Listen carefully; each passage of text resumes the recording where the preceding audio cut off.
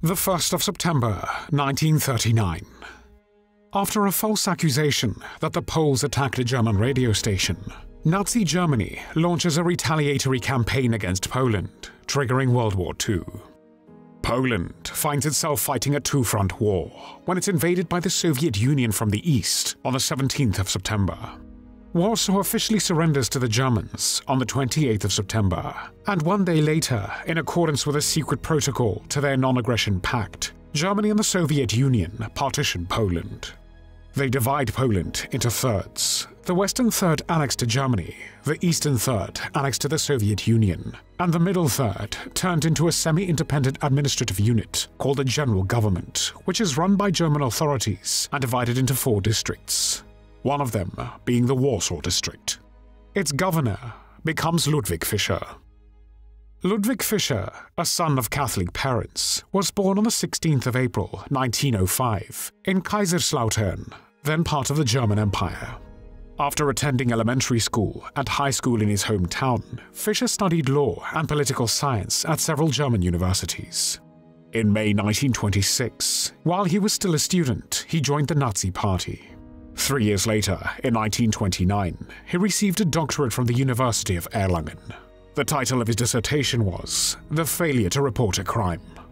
The same year he joined the SA, which was a paramilitary organization associated with the Nazi Party, also known as the Stormtroopers and the Brown Shirts for the color of their uniform.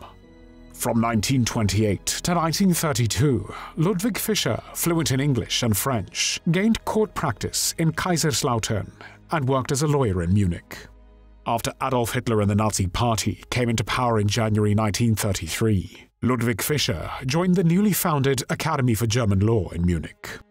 Its president became Hans Frank, and the chairman of its criminal law committee became Roland Freisler, a fanatical Nazi judge who would later become a president of the notorious People's Court, infamous for its show trials, which condemned thousands of Germans to death, often on the barest evidence. The Academy for German Law was charged with promoting reform of German legal life by working in liaison with legislative bodies to implement the National Socialist program in the fields of law and economics. At the Academy, Fischer held a position as Chief Service Officer.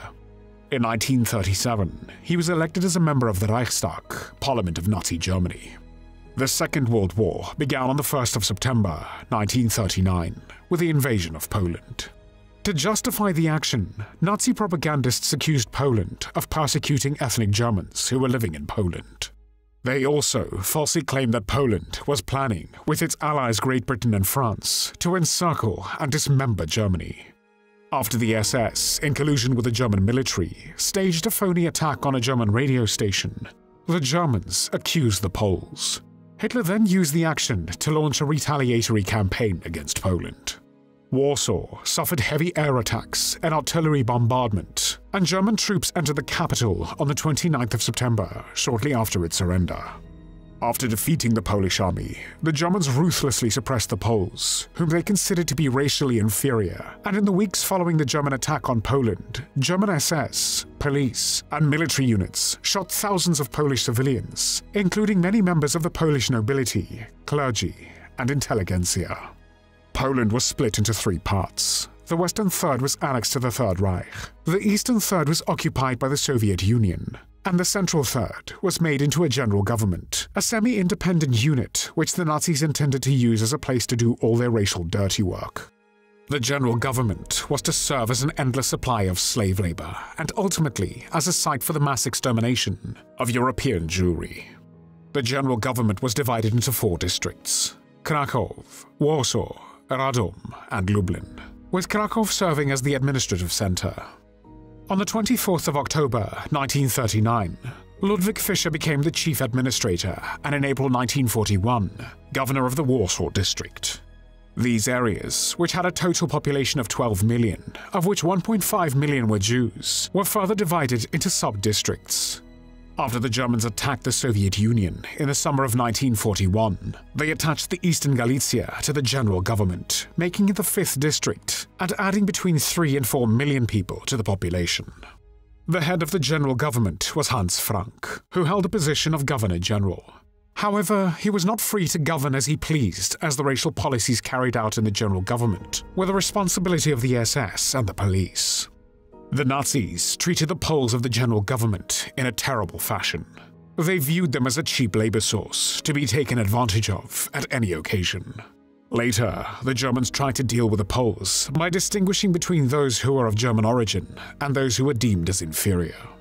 The Germans tried to make sure that the Poles would obey them by terrorizing the population. If the Polish underground killed a German, 50 to 100 Poles were executed as a punishment and warning. The Poles were made to turn over food to the Germans and were forbidden to trade foodstuffs. Thus, those Poles living in urban areas were limited to the pitiful food rations provided, a veritable starvation diet, and were forced to smuggle food illegally just to stay alive. The Jews of the general government were subject to terribly harsh decrees.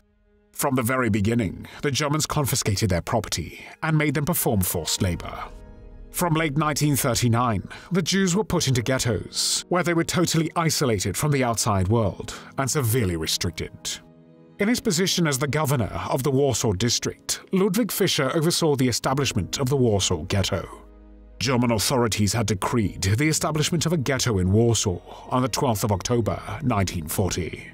The decree required all Jewish residents of Warsaw to move into the designated area, which German authorities sealed off from the rest of the city in November 1940. In December of the same year, Fischer called for the death penalty for Jews who had left the ghetto without permission. The ghetto, which became the largest of all the Jewish ghettos in Nazi-occupied Europe during World War II, was encircled by a wall that was over 10 feet high, topped with barbed wire, and closely guarded to prevent movement between the ghetto and the rest of Warsaw. The population of the ghetto, increased by Jews compelled to move in from nearby towns, was estimated to be over 400,000 Jews. German authorities forced ghetto residents to live in an area of 1.3 square miles, with an average of 7.2 persons per room.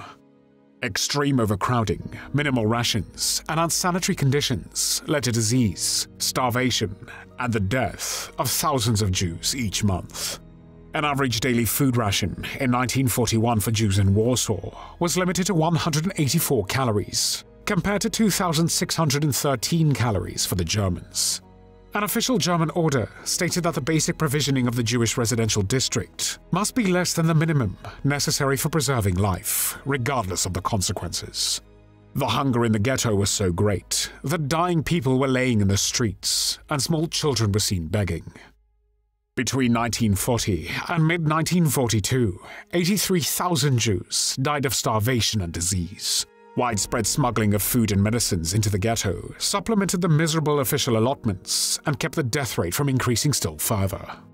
Ludwig Fischer oversaw the establishment of other ghettos in his district as well. He also organized terror actions against both Jews and Poles in the Warsaw district and was responsible for mass executions, slave labor pogroms, and the deportation of Poles and Polish Jews to the various German concentration camps.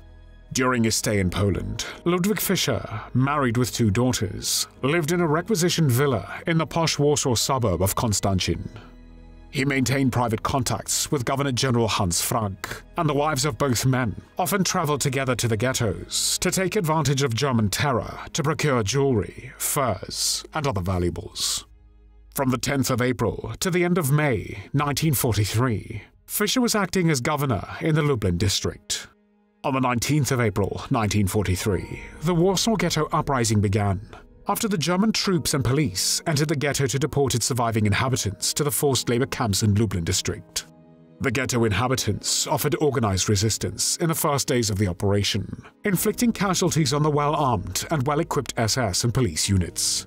They continued to resist deportation as individuals or in small groups for 4 weeks. It was the largest uprising by Jews during World War II, and the first significant urban revolt against the German occupation in Europe. In the end, however, the Germans razed the ghetto to the ground. They burned and demolished this part of Warsaw, block by block, in order to smoke out their prey. The Germans ended the operation on the 16th of May, when Jürgen Strupp, who led the suppression of the uprising, announced in his daily report to Berlin that the former Jewish quarter in Warsaw is no more. Fischer was in his position responsible for the brutal suppression of this uprising, and his name appeared first on the list of operation heads, the serial assassinations of Nazi personnel by the Polish resistance. Those targeted for assassination had been sentenced to death by the Polish underground special courts for crimes against Polish citizens during the World War II German occupation of Poland. In January 1944, his car was shot at, but Fischer managed to escape. The Warsaw Uprising began on the 1st of August 1944, when the Polish Home Army, a non-communist underground resistance army with units stationed throughout German-occupied Poland, rose against the German occupation authorities in an effort to liberate Warsaw. On the 9th of August, during the evacuation from the Brill Palace, Fischer came under fire from the insurgents and was wounded. Among those killed was his deputy, Herbert Hummel. The impetus for the uprising was the appearance of the Soviet forces along the east bank of the Vistula River. The Soviets, however, failed to intervene, and the Germans eventually crushed the revolt and razed the center of the city to the ground in October 1944.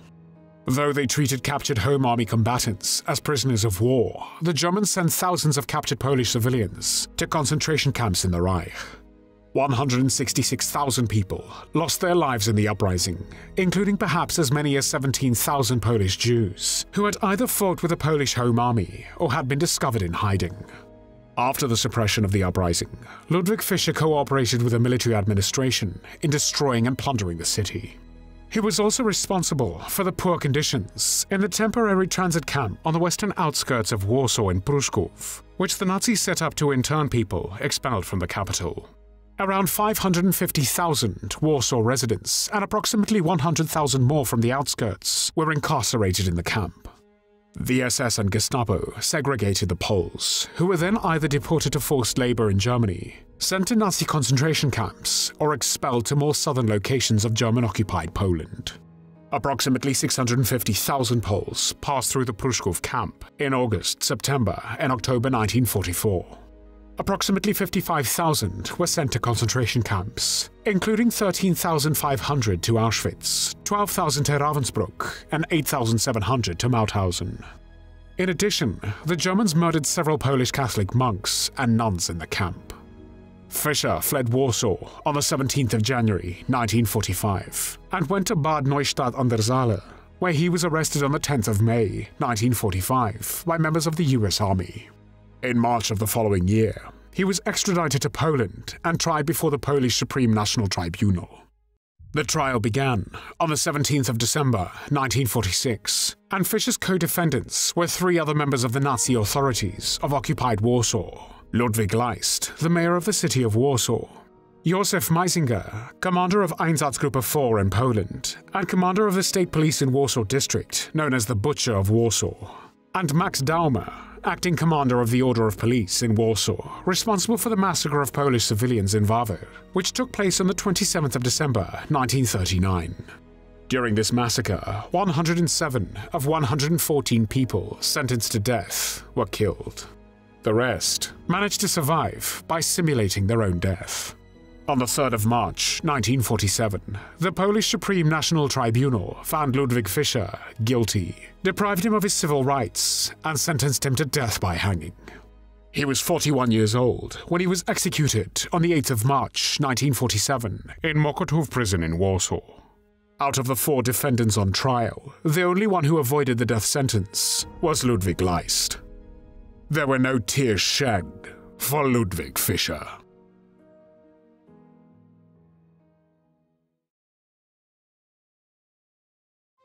Thanks for watching the World History Channel.